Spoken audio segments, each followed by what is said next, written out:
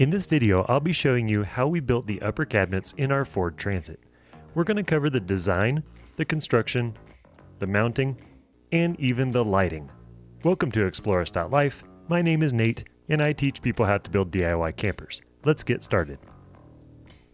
We built our cabinets in SketchUp so we knew exactly what everything would look like and what size all of our cuts would need to be. We used the Open Cut List SketchUp plugin to export a cut list so that we could use as much of the sheet of plywood as possible with minimal excess. For this build, we are using 4x8 sheets of 1/2-inch birch. We printed our cut list for quick reference, and then we measured and marked our cuts. We made our initial cuts using a circular saw with a makeshift DIY track saw guide kind of thing. And then once the pieces were more manageable, we switched over to a table saw and used a crosscut sled for some more of the smaller pieces. To keep track, we used the labels from the cut list so we knew which cuts were which. And we ended up with an IKEA-esque assortment of rectangles. Since the walls and ceilings of the van are curved, we made a foam template for our upper cabinet verticals. We traced the foam onto our verticals and made our cuts.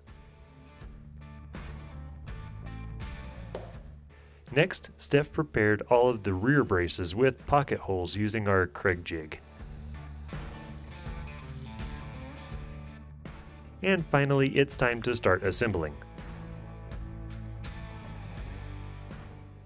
We glued each piece with Titebond wood glue before we clamped it together, and then used Kreg screws to secure our horizontal braces to our cabinet verticals.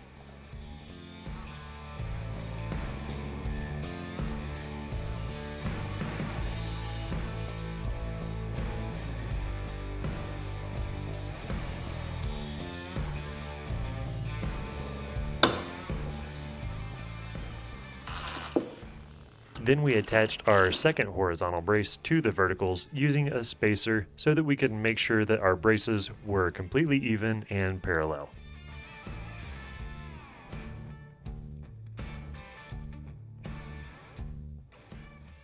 Next, we flipped our upper cabinet over and prepared it for our shelf bottom.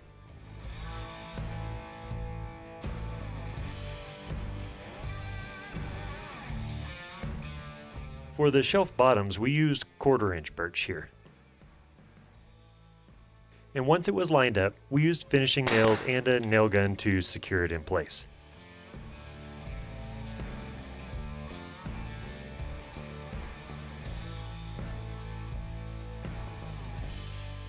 And after a quick dry fit, it was time to assemble the next two shelves using the exact same method.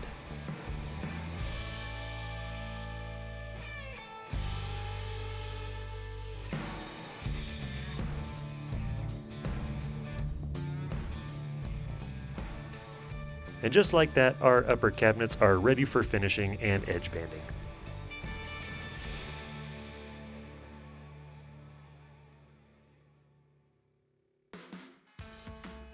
We cleaned up the edges using a router and a flush trim bit, and then Steph sanded the edges that would be getting edge banding.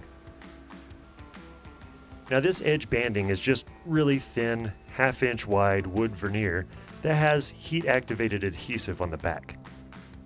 We clamped the edge banding in place and used an iron to melt the adhesive. And then we used a chisel for a clean edge on the ends. We put edge banding on any of the visible and unsightly edges.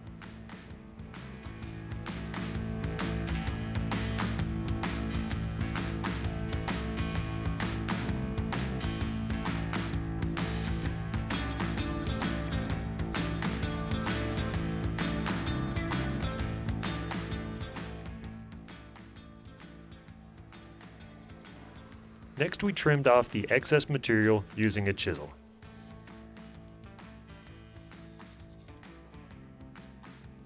And then filled in any holes with wood filler. And after letting that dry, we sanded the cabinets and Grace finished them off with paste wax.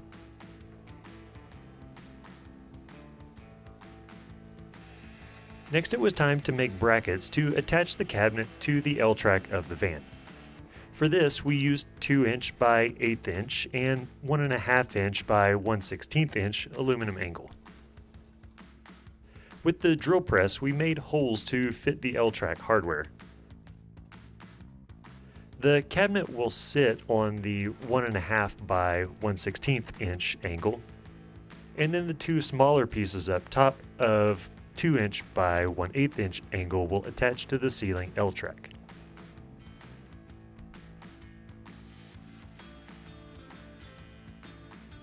The top angle will attach to the cabinet itself with 1/4 inch bolts.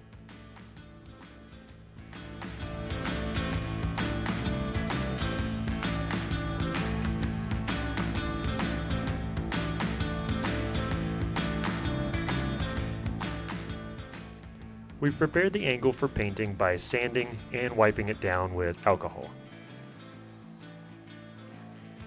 To match the theme of the van, we spray painted the angle black.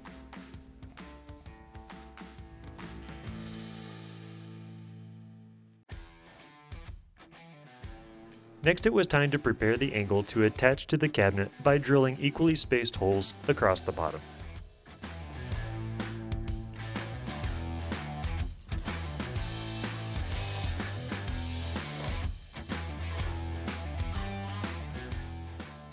Now we're using rivets to secure the angle to the cabinet bottom, which just insert through the angle and through the wood, and then I used a rivet gun to fasten them together.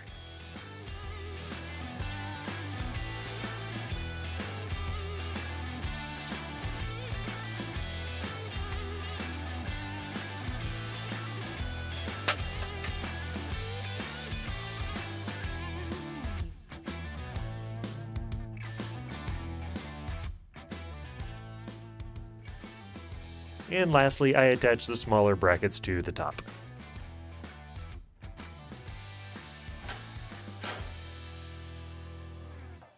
For the indirect lighting, we're using these black LED strip light tracks with a diffuser for our cabinet lighting. We cut them to length and countersunk our screw holes so the strip would fit flush.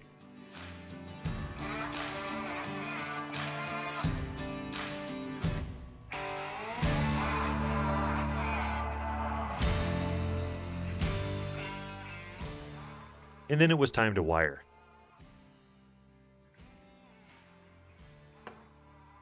We opened the LED strip light L connectors with a knife, paying special attention to which one is positive and negative.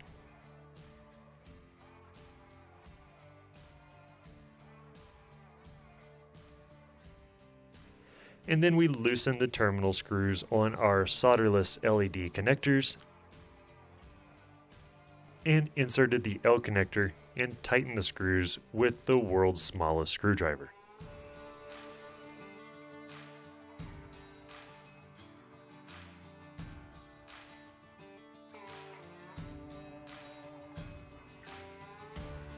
Now on the other end, we inserted our positive wire and our negative wire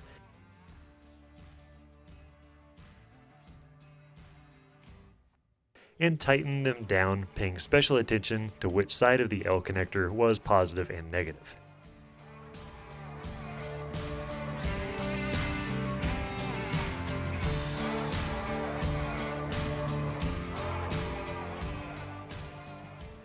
Now those two wires got 1/4 inch wire loom and heat shrink to clean them up since they would be visible.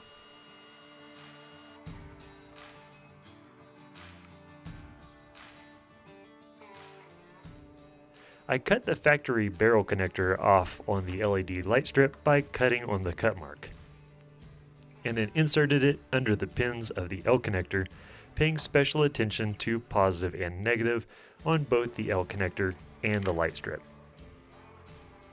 and then snap the connector shut.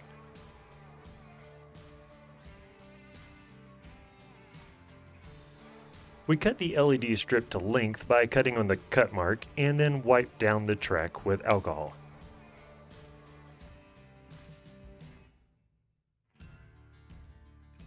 Now these LED strips have an adhesive on the back and we just stuck it down to the track.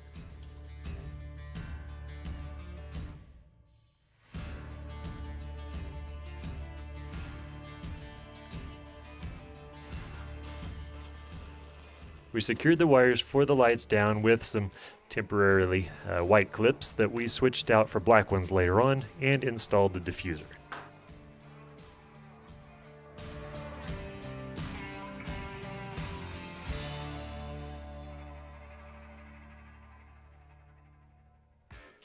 For the lights that will go on the bottom, we did the exact same process.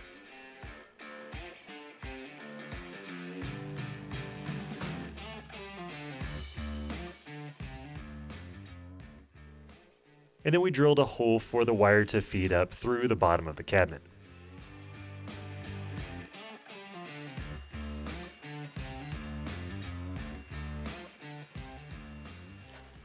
Then we prepared those wires for our Anderson plug. We attached the Anderson pins to our positive and negative wires.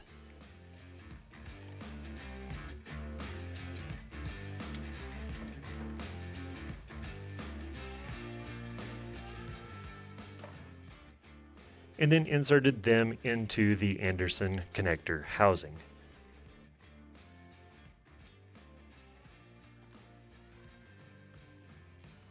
Those wires also got wire loom and heat shrink.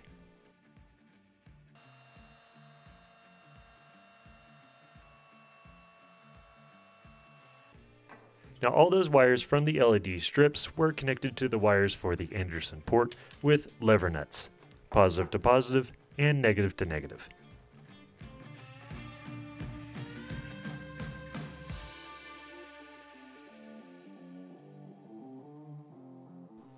We brought the cabinet into the van and began to attach it to the ceiling and the wall L-track.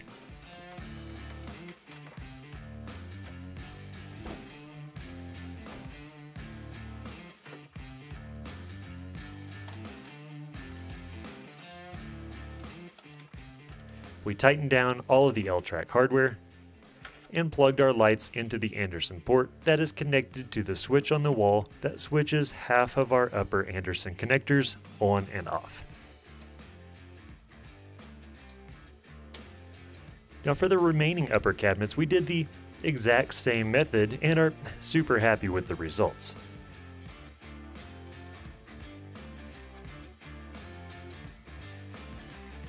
And that pretty much wraps up this project. We are super happy with how these cabinets turned out. They are strong, but also incredibly lightweight. And for actual storage, we are just using these cloth storage cubes so that we can take them out, rummage through them, and then put them back as we need. The diffused and indirect lighting gives a great feel to the camper when we're just hanging out. Thanks for watching, and we'll see you next time.